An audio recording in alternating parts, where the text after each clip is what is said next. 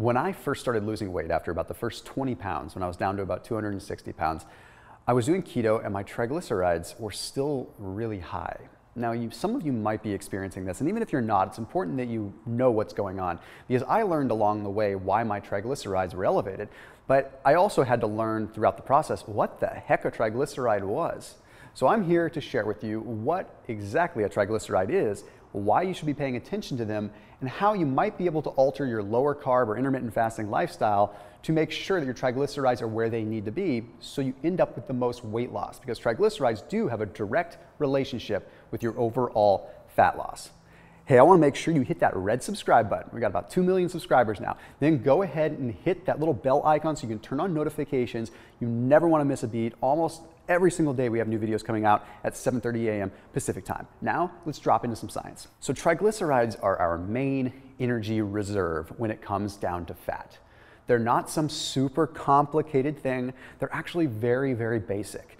Now, here's how they're made up. Now, please stick with me because this gets a little bit complex, but I promise I'll make it as simple as possible. There's a glycerol backbone. Basically, you have a backbone and you have 3 fatty acids that are along this glycerol backbone. That is a triglyceride. So maybe you've heard me talk or other people talk about fatty acids. All fatty acids are little pieces of fat that have been liberated from a full triglyceride.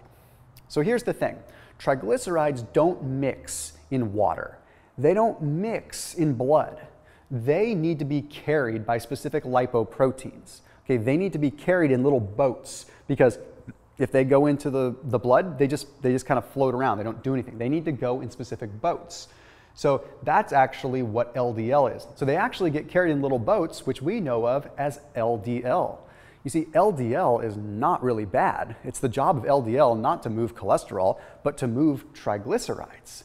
So triglycerides are the storage form of fat that we are trying to get moving in order to burn it.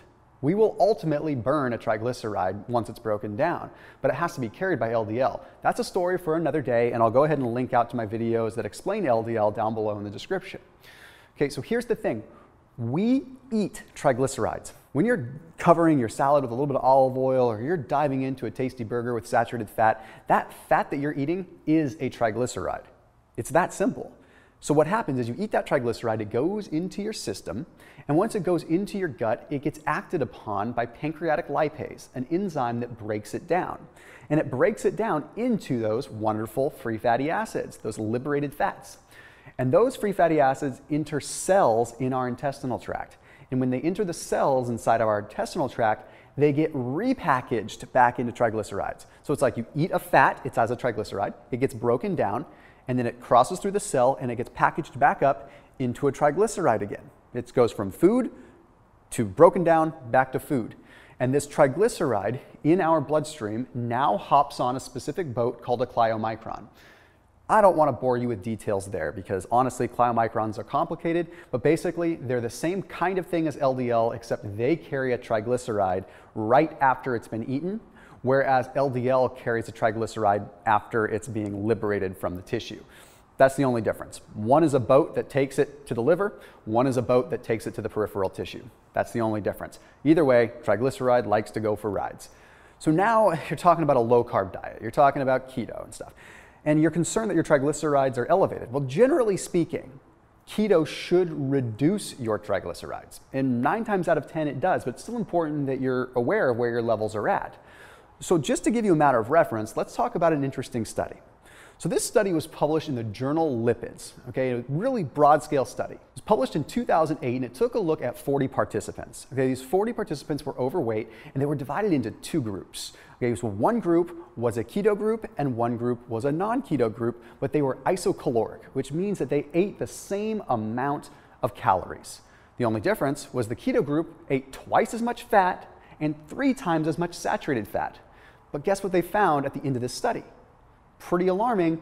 The triglycerides for the keto group were half as much as the other group.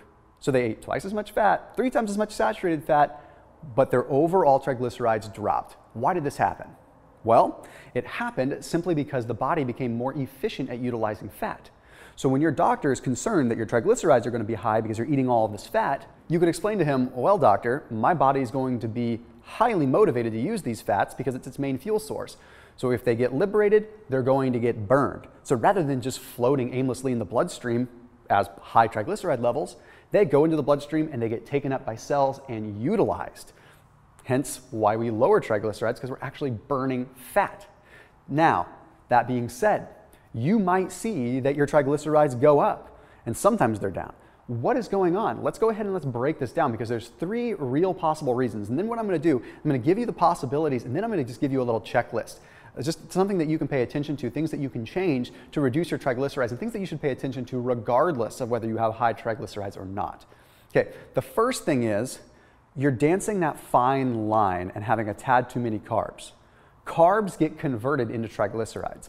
And if you just so happen to have just enough carbs to kick you out of keto, then you're dancing that fine line where the fats and the carbs are getting turned into triglycerides. So that could elevate your triglycerides really high. So even if you're just borderline keto, if you're not all the way keto, but you're sitting on that edge, not necessarily a bad thing, but you will notice your triglycerides go up, and that can totally throw off your numbers. So the best thing that you can do there is reduce your fruit a little bit and reduce your carb intake, maybe by 20–30%, just to see if you can get that number down a bit. The next thing that it could simply be the time that you're testing. Okay, remember, it doesn't matter how deep in ketosis you are. When you eat, you will have an elevation of triglycerides because, of course, you just ate and those triglycerides are getting packaged back into the triglyceride form and they're delivered through the bloodstream until they're in their storage form.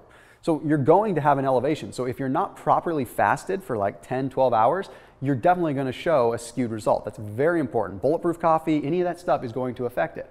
The third thing is going to be a genetic mutation. And this goes a little bit beyond this video, but there's things that you can ask your doctor about, there's tests that you can look at because it's very important. Okay, you could have genetic mutations in specific proteins that affect your fatty acid metabolism. And it doesn't mean you can't do keto, it just means you need to change some things. For example, if you know that you have the APOE4 mutation, if you know that you have any kind of mutation with what is called PPAR alpha or PPARY, or FTO, or CPT1, okay? Any of these things, if they ring a bell, sound familiar, it might simply be that you might not want to do keto or you might need to change some things, but we can do videos on those separate things just entirely.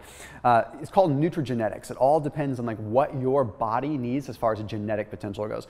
Dr. Rhonda Patrick, who is really well known in the keto and fasting space, actually has some resources to make it so that you can test for these things. I can link out to them down below too.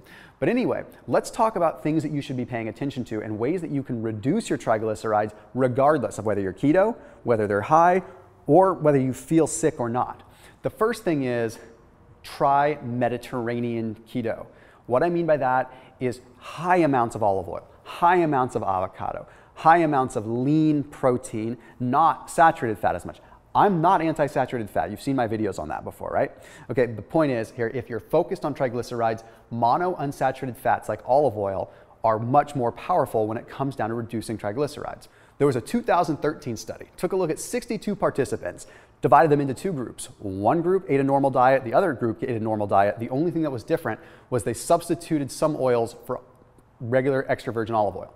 Well, guess what? 12% reduction in triglycerides simply by switching to olive oil. Why? Because monounsaturated fats are shown to reduce triglycerides. So super important, whether you're keto or not, that you're focusing on this. The other thing that we want to do is if you're doing a Mediterranean style diet or anything, high quality omega-3 meats. Okay, this means really good quality, spend the extra couple bucks and eat smaller amounts of good quality grass-fed, grass-finished meat or good quality fish or whatever it needs to be, okay? Now, if you guys do eat grass-fed meat, I highly recommend you check out ButcherBox down below in the description. I put a link there. They are an online meat delivery service that is one of the only places you can get legitimate grass-fed and grass-finished high omega-3 beef. So if you're trying to eat clean and still want to eat red meat, that's going to be the way to go. So there's a link. They deliver it right to your doorstep and it's cheaper than the grocery store. Plus, you're going to save an extra 20 bucks by going through my link down below, which is just awesome because they support this channel so much. So please make sure you check them out if you're focused on getting your blood levels where you want them. Okay, the other thing that we have to pay attention to in tandem with eating the good quality omega-3 meats is a decent amount of fiber if you're focused on triglycerides. I have my things about fiber. Sometimes I say it's necessary, sometimes it's not. But the thing with fiber is it does help reduce some of the fats that are absorbed, so therefore it's going to reduce your triglycerides a bit. The next thing that you can do is focus on doing some higher intensity endurance work. Not necessarily high intensity interval training, but studies have shown that if you do endurance work and you push it up over that 65 to 70% max heart rate zone, for some reason, it lowers triglycerides dramatically. We don't really know why. So low and slow cardio doesn't really do it. You'd actually have to get on a bike and you'd have to go for like 15, 20 minutes at a fairly decent intensity, not in a typical interval fashion, but in a more sustained fashion. For some reason, it drops your triglycerides. This next one, this third one, is going to be difficult for some. Okay? It has to do with alcohol. All right, here's the thing. When it comes to alcohol, just 38 milliliters of alcohol, that's like 2 standard drinks, have been shown in studies to elevate triglycerides 52%. Why? Because it has to do with liver metabolism. So reduce your alcohol intake. If you drop alcohol out of the equation, then quite honestly, you're going to be in much, much better shape with your triglycerides. But even if you just cut it in half, you can go from a 52% increase to maybe just a 26% increase in triglycerides. It's pretty powerful. You got to take care of that liver that is packaging and processing fats, okay? The next thing we got to focus on is get that fructose, that fruit, down to a little bit lower level, whether you're keto or not. Fructose does not get metabolized by other cells in the body. So what that means is that when you consume regular sugar like glucose, other cells in our body throughout our brain and our tissues and everything like that can utilize it. They can burn it.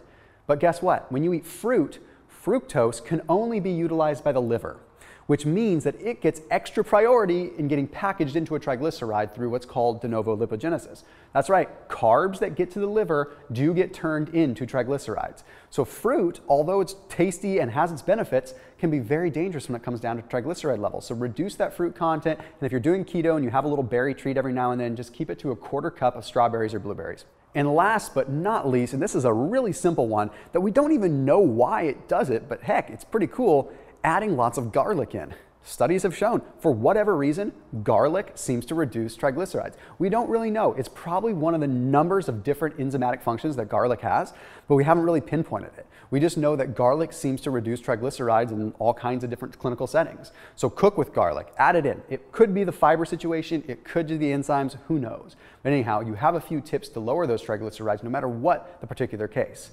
Again, Mediterranean keto is going to be the best solution, and I ask you, if you don't mind, check out ButcherBox down below. But now you know all about triglycerides, and we can dive in a little bit deeper. If you have ideas for future videos, put them down below. See you soon.